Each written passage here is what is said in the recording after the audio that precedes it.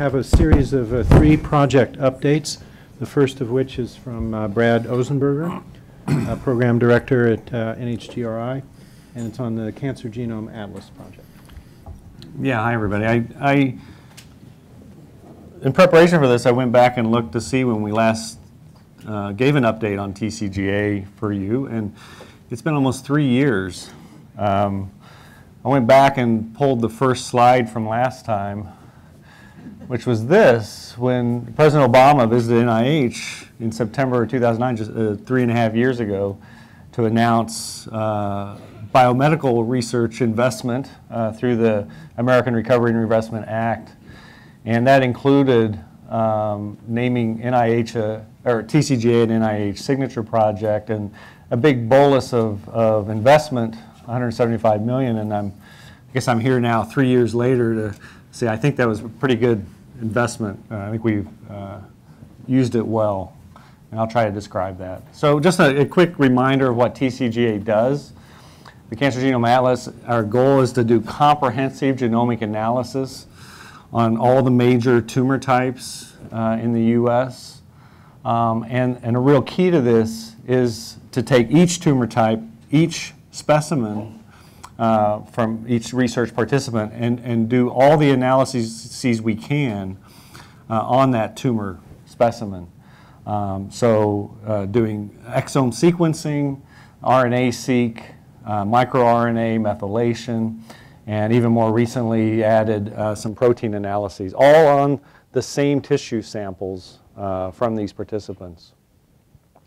To do this requires quite a pipeline that's been built up over the years, a biospecimen core resource that processes all the samples, collects the clinical data, 6 genome characterization centers, the 3 genome sequencing centers supported by NHGRI. We've added genome data analysis centers, and then a large effort to coordinate these data. This is what it looks like on a map, just to remind you. NHGRI's investment in TCGA in terms of funds is through the large-scale sequencing program, the 3 big centers, the Broad, Baylor, and Rick's Center at WashU. And that's our financial commitment to TCGA, is through their genomic sequence and analysis. Just kind of go through a bit of history and where we're going. TCGA, the genesis of TCGA was from a report from the NCI Advisory Board back in 2005 that proposed actually a number of they were predicting a number of technological advances that were in the works, and actually just part of this report was to design and develop a large cancer genome effort it was suggested with NHGRI. And we set off on this program really in 2007 to pilot this, starting with glioblastoma and ovarian serous carcinoma. And we knew we had to establish the infrastructure, a pipeline, and feasibility. And we started this, Rick's here, with capillary electrophoresis sequencing. But we all knew that we were going to hit this point. The next generation sequencing was going to come on and really make this project feasible. Of course, with the reduction in costs, if you've probably seen this graph before that is on our website, of course also there's a great increase in capabilities. So although this was coming, we started before NextGen kicked in. And actually this first GBM report was with just a small gene list with capillary electrophoresis sequencing and analysis, and still using gene arrays. But then shortly after this, the project expanded. We're now about just past the midpoint of the main TCGA program. We're now up to 25 tumor types in TCGA. Sample acquisition was really beefed up at the NCI at the beginning of the expansion. We added these genome data analysis centers, which weren't part of the pilot phase. It was recognized we needed both a lot more horsepower in terms of analysis to do the integrative analyses of all the data, as well as lead in a lot of innovation in genomic analysis methods. And a major product of TCGA that have really only started recently are the large benchmark papers that I'll go into a little more detail about. But the goal here for TCGA has been to achieve greater than 10,000 cases examined, and we fully expect to meet this goal by the end of 2014 in more than 20 different tumor types. In fact, we are now beginning to think about what happens after this the major phase of TCGA, beginning to look what happens after 2014, and I'll touch on that a little bit at the end. So just point out the TCGA network papers. These are each really, I think of them as historical data sets. These are deep into each one of these tumor types. Our goal is to describe mutations that are found in each tumor type down to a frequency of 2 to 3%, requiring approximately 500 tumors of each type. Again, we started early on with glioblastoma. Again, this was a pilot phase that did not involve next-gen sequencing. But then that was followed in actually just summer of 2011 with the integrated analysis of ovarian carcinoma. And this was the big shift. This involved, instead of a small gene list, this involved full exome sequencing, RNA-seq, and of hundreds of samples of ovarian cancer, and kind of set the standard then for where TCGA has gone since. Last summer, published the colon and rectal cancer work, the colorectal analysis. Into September, the genomic characterization of squamous cell lung cancer. And then the next week, actually, the comprehensive molecular portrait of human breast tumors, the one that Eric mentioned in his director's report. Again, each of these papers really get a lot of deserved attention. These are, in each case, novel discoveries, and what I particularly, I'll come back to, what I really want to go into also is some of the clinical ramifications of each of these papers. So here's where we are today in terms of a project-by-project view. On the y-axis are the total qualified cases, so the number of tumor cases that have been analyzed or are in pipelines. Again, our goal is 500. Breast, we put all the subtypes into a single project, and our goal there is 1,000 for the breast project. The ones in red have gone through a full data freeze. Either they've been published, or a number of them have written, the papers have been written and are currently under review. And then there are a number of other projects now in the pipelines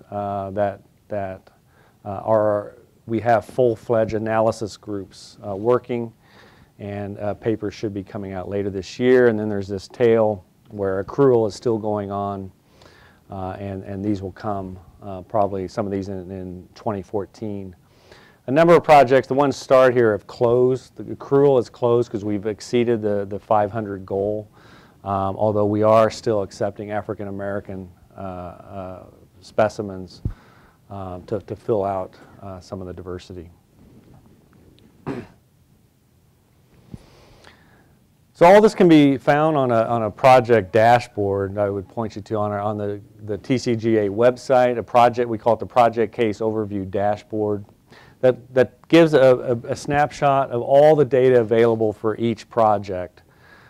Each project is listed. You can see here the number of samples that have been accrued, the number that have qualified and entered analysis, and then for every single data type, all the rows, this is just a small corner of the dashboard. Every row represents a different data type, and you can see in there how much data of each type are available for that tumor project. It's quite a handy overview of TCGA. Just the top line numbers, we have now about 7,500 on our way to that 10,000, greater than 10,000 goal. Cases are in the bank, qualified, and most of these are at centers at this point. Greater than 6,000 cases with a full genomic data set. So this is 6,000 cases with full exome sequencing, RNA-seq, microRNA-seq, methylation, and clinical data, as much clinical data as we can get. Again, and I point out also hundreds of whole genome data files. This number continues to grow. And of course, for every case, this is always in cases, for every case for the genomic sequencing, it's both the tumor genome as well as the normal genome. And right now on this dashboard, you'll find there's data available in our database on 25 different tumor types. So TCGA was set, our goal was to create a community resource data set. This would be, data would be released very quickly and then used by the community as it is, of course. But we also have a large TCGA network that also has worked very hard to integrate the data and provide first look. So things like cancer stratification by gene expression or methylation patterns. You know, every tumor type, there's a list of significantly mutated genes and how those mutations are distributed across the cohort. Whole genome, look at individual whole genome data. This is a particularly scrambled lung squamous cell carcinoma genome. And then all this is then integrated into a look at the pathways involved in each of these tumor types together. So although the goal, and certainly thousands of people each day are digging into the TCGA data sets, our own network is doing a lot of work as well. But I think we didn't fully anticipate when we started the program how quickly data would translate to potential clinical utility. And I just want to briefly go through a few examples. There's just such rich data, and as we learned, as the group learned to integrate across all these data types and really build a picture of of the foundation of the genesis of these cancers, really reveals something that can translate right to the clinic in many cases. So just to go through a few of these quickly, in GBM, even that very first paper early on, there was an interesting example of many GBMs show hypermethylation of the MGMT locus, and these tumors require resistance to standard of care therapeutics, and the TCGA data explained how this occurred through shutdown of mismatch repair pathways, and immediately suggested changes to the treatment regimen for patients with recurrent GBM tumors. The ovarian work, it was known in ovarian cancer that the FOXM1 transcriptional factor network was frequently mutated, altered, but now with the full TCGA with hundreds of cases, this was a very high percentage, 87% of tumors showed some alteration in this pathway, not always in the FOXM1 gene itself, but all these peripheral additional nodes that feed into it, suggesting perhaps a common target for ovarian cancer. But on the inverse, also the TCGA group identified the full spectrum of frequently amplified genes were delineated. These are number in the dozens, but of course each individual tumor has a different gene or 2 genes or 3 genes that are amplified and would be predicted to help drive the disease, and really points to the fact that we need a customized treatment for each individual tumor. Colorectal first. Colorectal started as 2 projects, colon carcinoma and rectal carcinoma, but it was quickly confirmed that in fact the molecular genomic underpinnings of these diseases. It's show that it's a single disease, so we immediately merge these into the colorectal project. That's just one disease. And integrative analyses showed, again, similar to the FOXM1 story in ovarian, the prominence of the Wnt signaling alteration and promise of inhibitors in this pathway. Breast, tumors of the basal subtype were found to have the same genomic signatures in a large sense as the ovarian serous tumors. These are poor prognosis, aggressive tumors. And we can see in this shows copy number data, ovarian versus the basal over here. You can see the similarities in copy number, but not just in copy number, but other genomic analyses as well. You could see this similarity. And already ovarian clinical trials are being adjusted to test these compounds for efficaciousness also in breast basal type tumors. Importantly also in this paper, the clinically defined HER2 positive tumors. It was known that there's always a substantial proportion of HER2 positive tumors that don't respond to the normal EGFR inhibitors. And in fact, in closer analysis of the TCGA data, they could easily divide the HER2 positive into two different genomic subtypes, and one that is predicted to respond to the EGFR inhibitors and one which wouldn't, and which shows an important marker that would adjust the therapy for those patients with that marker. Lung squamous. Lung squamous is cell carcinomas are over 25% of lung tumors in the U.S., but in fact it's been rather poorly described genomically. So this was the first real hard look at the genome of lung squamous, and identified a number of interesting targets. Importantly, also, it identified markers that showed similar underpinnings to lung adenocarcinoma. And in speaking with a clinical trialist in lung cancer, that they were immediately going to test some of their compounds from a lung adeno trial in lung squamous that have the appropriate mutations that suggest it might work. A couple of papers that aren't out yet, but will be shortly. Kidney clear cell carcinoma.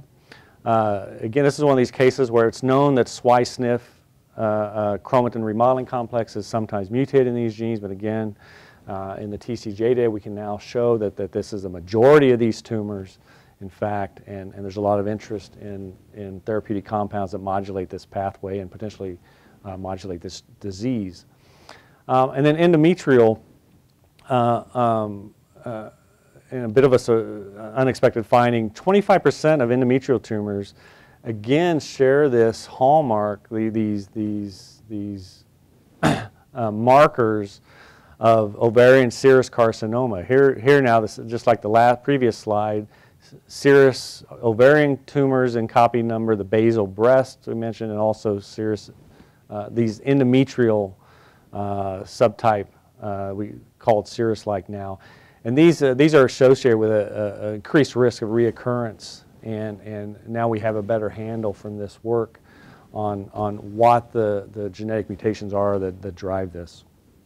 So I just want to give those few examples. And it's although, again, it wasn't our first goal to get these data right to patients where it might make a difference, but certainly it's happening on a more rapid time frame than I might have expected. So clearly what TCGA is driving at, of course now if the cancer diagnostics, it's mostly from pathologists reviewing slides.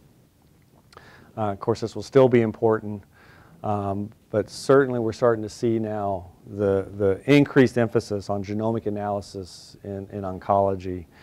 Companies like Foundation and New York Genome Center and others. And TCGA is really providing a lot of the foundation to drive this personalized therapy. I don't like that word, but individualized therapy in cancer. So looking forward, again, we've had a number of papers that came out last fall, colorectal, breast, lung squamous. Coming soon, these are under review, kidney clear cell, endometrial, and AML. and a number of other projects that I would hope would be out before the end of the year, and followed by some big ones such as prostate and melanoma that will follow that. TCGA's created this atlas of mutations, really, I think, been successful in beginning to understand the biology of cancer through this project. This compendium atlas of mutations that drive these cancers. New drivers have been identified, and like I said, already changing clinical practice in some of these diseases.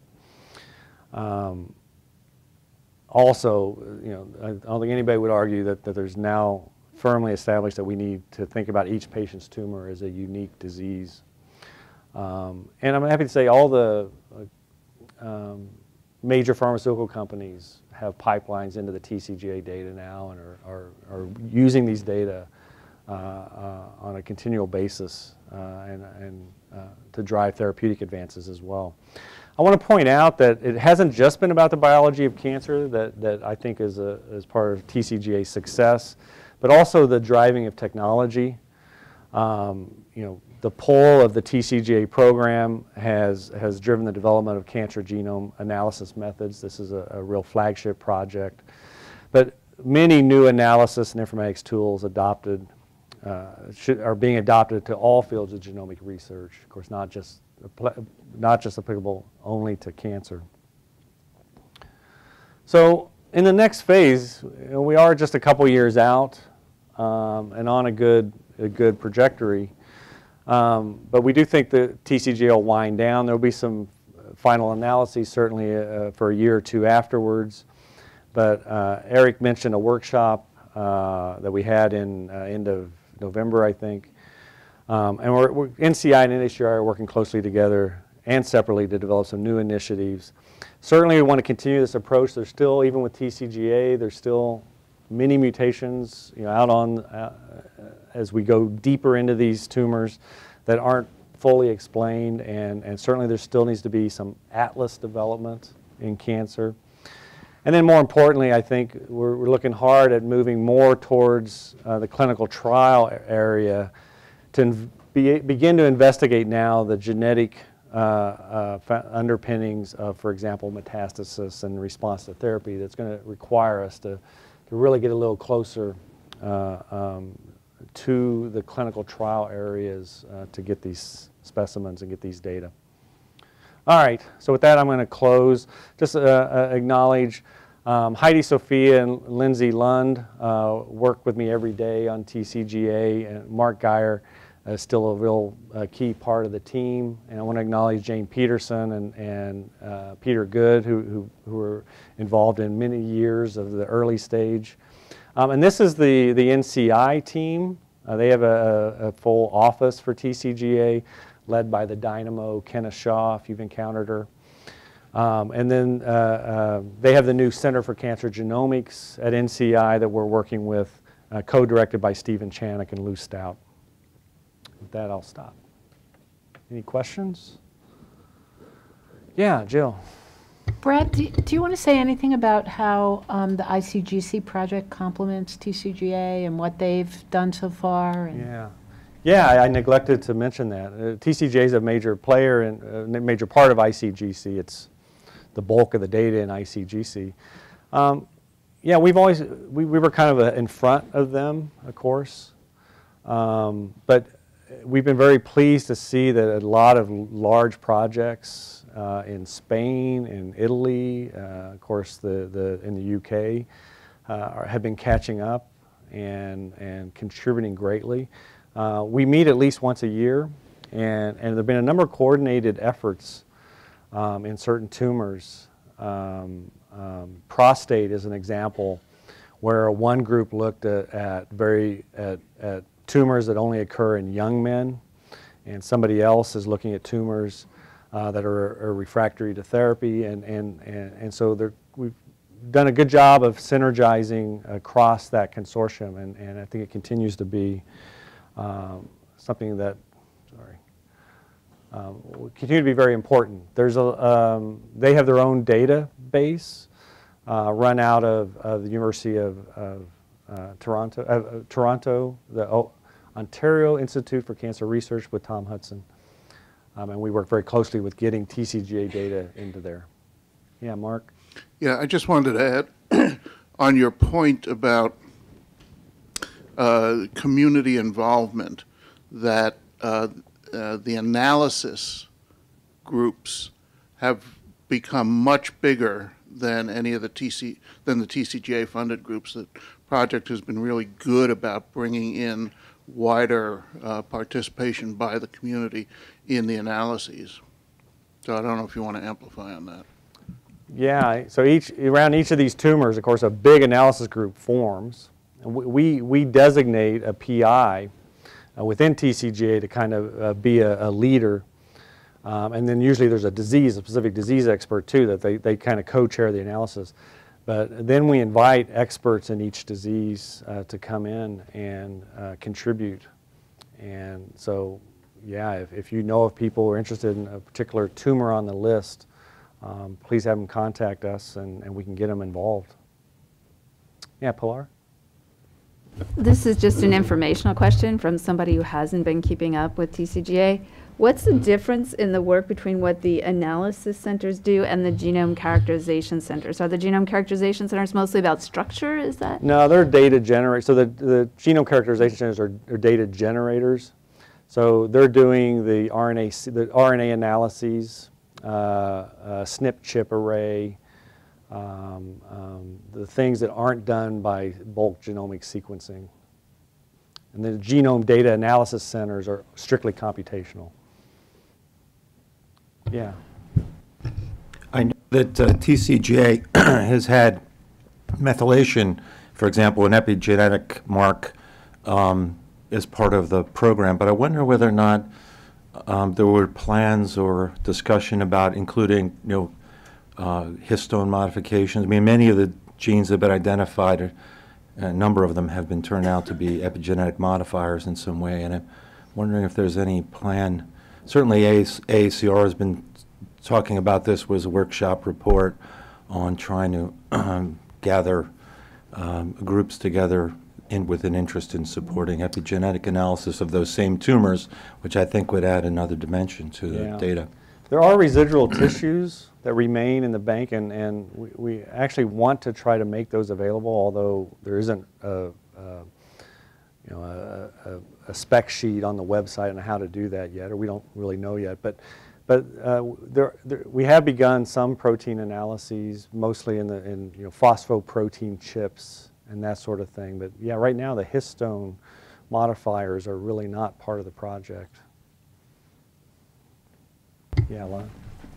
So I'm I'm intrigued by these immediate clinical translation findings, and I'm wondering, as those are discovered and as they're going presumably to clinical trials with maybe existing therapies but new indication, are you using the infrastructure that you've got for TCGA to analyze pre and post tumor given treatment today, or is that an opportunity that one could grasp?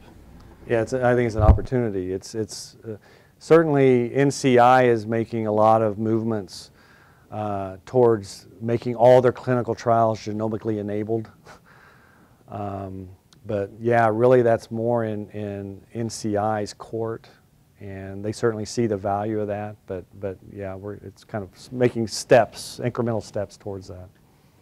But TCGA itself, those are all de-identified, those samples. No, I understand. Yeah. It was more infrastructure. You've got the teams for analysis, for data collection, for standards, I presume. Ready. Yeah, there's a lot of, that's actually a point for looking at the future, is we realize we've got this big infrastructure built, and so those are some of the sort of things we're looking at now to see if we can build on that and take advantage of it. Yeah, David? Another forward-looking question. You mentioned metastasis and treatment resistance as possible themes for future phases. And could you just clarify for me what the degree of stratification of the tumors that have already been analyzed is? If you say 500 for a particular cancer type, is that all primary, or does that already include a mixture of primary and metastatic, failed to respond to treatment? These are, TCGA is all primary tumors. There are a few cases where we have additional samples from the same patient. But these are all primary, so we did not design it in a way to really go after those questions. And how about the issue of tumor heterogeneity within a primary? What's the level of multiple analysis of what might be a tumor looking like mini tumor? Again, we have a few things. We're actually talking about doing a pilot in that, because we have tissue cases where we can know we're at least millimeters apart, maybe a centimeter, but no, there's been, we really didn't do the accrual in such a way that we can take samples that are far apart geographically or anything like that.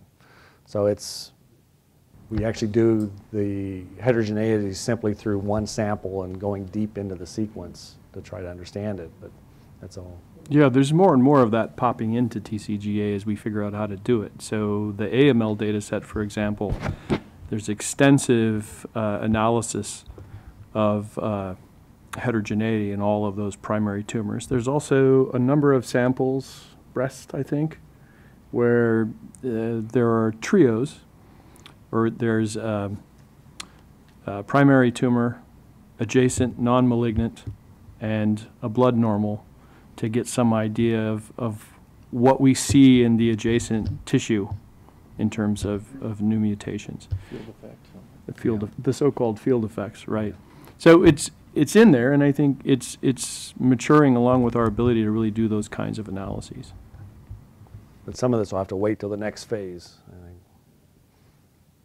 Howard? As you're going towards that, I think both the last two questions are heading towards some of the technical challenges. You mentioned there was some technical development, but for example, over the last 11 years, we've been sampling blood and, when possible, tumor from all of the NCI clinical trial studies for the cooperative group I'm involved in. We have blood on almost 90% of the patients, about 40,000 patients worth. We have fixed tumor on about 30%, and we have fresh tumor on almost none. And it's not because of trying, it's because of the culture of way tissue is handled.